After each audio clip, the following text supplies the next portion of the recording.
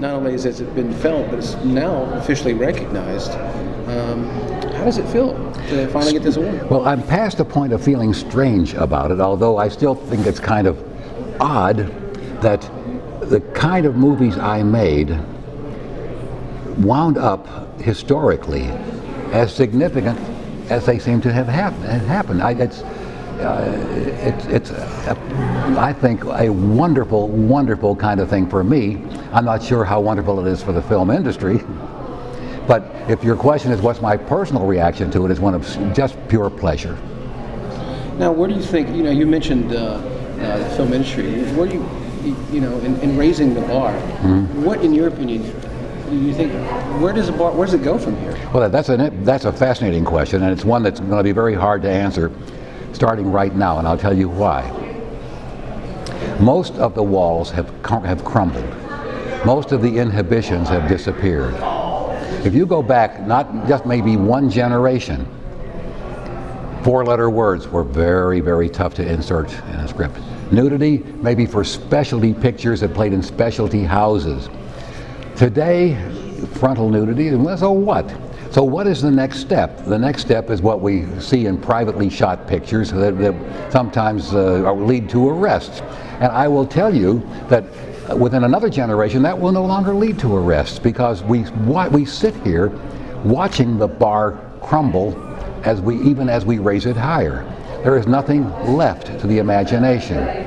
So in order for a film today to grab and shake an audience, it's no longer, and here we are a couple of years after morphing, and now oh yeah, so what? So the guy turned into a house, and the Quicksilver turned into a man, so what? People are no longer startled. To be able to startle people now requires more than just raw imagination.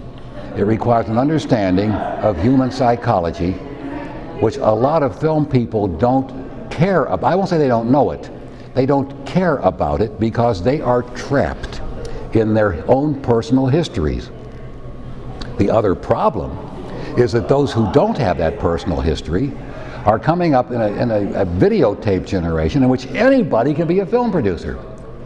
And out of any 7 people you pass on the street, 5 are making a movie.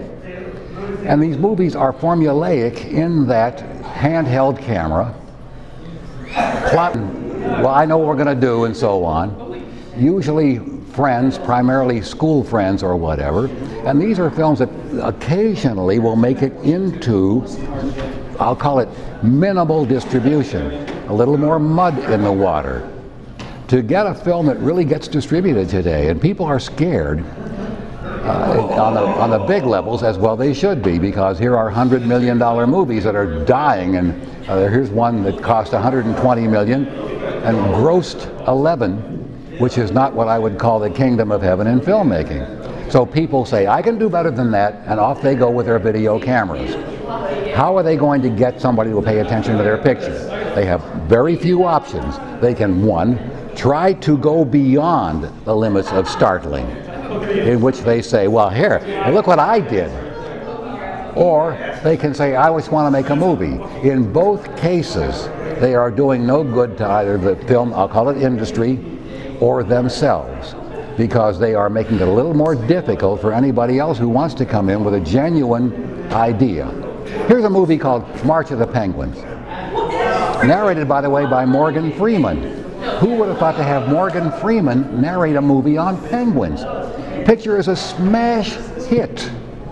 Here's a movie called The Island. It was in it. Scarlett Johansson, the guy with the big lips, died. That it had star value, that it had production value, meant nothing whatever, because people said, there's nothing there that I want to see. So more than ever, we have blogs, we have emails, we have websites, we have confusion, and the word of mouth is no longer the first crowd coming out of a theater on a Friday night. The word of mouth begins before a movie is even finished. Oh, they had fights on the set, and this and that, and they had to cut these scenes out. And the movie can be made or doomed before it ever begins. There was a time when a Disney company could buy a gross. The last time they did that, I believe, was The Lion King. Spending a lot of money on television, marketing to a vertical audience, that is, children primarily, or families with a G-rated picture, and now Disney knows very well, except for Pixar, which they had to merge with because they could not make it on their own anymore with G-rated pictures. They felt that they had the market locked. They don't. Nobody has the market locked, and the market itself is shifting, and sometimes you go into a movie that's an R-rated picture, and here are a bunch of 10, 12, 13-year-olds in there hooting and hollering. So it's a different, the alertness to what people will go to see, whether in their own living rooms or in a theater, is a factor that I think more people in our business should be attending to. Now, you mentioned the internet, blogs, email. Well, what about actually distributing your, or having your audience be the internet? How do you feel that's going to impact films in the future, especially as we get wider and wider bandwidth? We're able to actually push out an entire film, feature-length film, onto the internet for the world to see. Now, what do you think about that? I think that's the future. I think the future lies in two directions. The immediate future lies in satellite transmission of images, which means that prints will become semi-non-existent. Here's a Harry Potter movie that opens with 1,700 long 35mm color prints for theaters. That's it. And if all the movies I made together with all the prints couldn't begin to maybe 1/20th of that, what the prints cost. Now, in the projection room, they simply pick it off the wire. At the end of the week, when they're through with a run, they delete it and go to something else. There is no print at all. It all comes in by satellite. But as the web gains the capability of high definition imagery with bandwidth and with memory capability to make it possible to screen films on the web, it's my opinion that some of the day's successes like Netflix should be looking very heavily into that, because that is the future of distribution.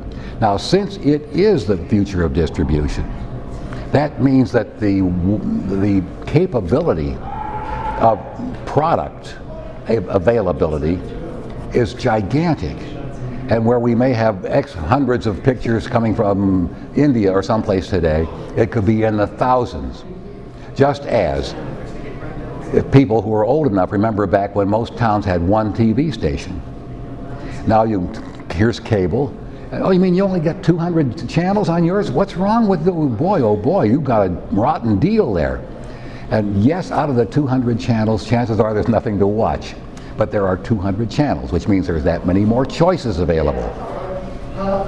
The major television networks no longer have command of audiences.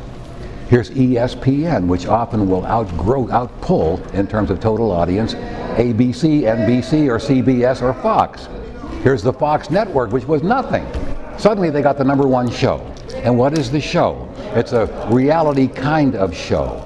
And the reality kind of show sets a different tone in which people expect others to take their pants off, perhaps literally, in order to gain attention, which is the only way you can do it on that kind of a show. So the capability of the medium as it expands means that the availability to both dilettantes and professionals will be just gigantic. Whether they'll make any money at it in that competitive a situation, that's a different story altogether. Remains to be seen. But there's a lot, it means mud in the water. What's the title of your movie again? Did I see that? Exactly. And then finally, what do you think about Texas Frightmare Weekend? What do you think about this particular venue? This is one of the nicest things of this type that I've ever been to. Lloyd Cryer and his wife have really put themselves out. Not only that, but they have organized this where things start on time, which is an absolute miracle in horror film festivals. The caliber of people attending is a huge cut above that at most of these festivals of this type. They've made it very pleasant for the guests. If they ever invite me back, I'll say yes in a minute. And I can tell you there are others I would not say that to. All right. Thank you very much for your time. The pleasure was mine. Congratulations.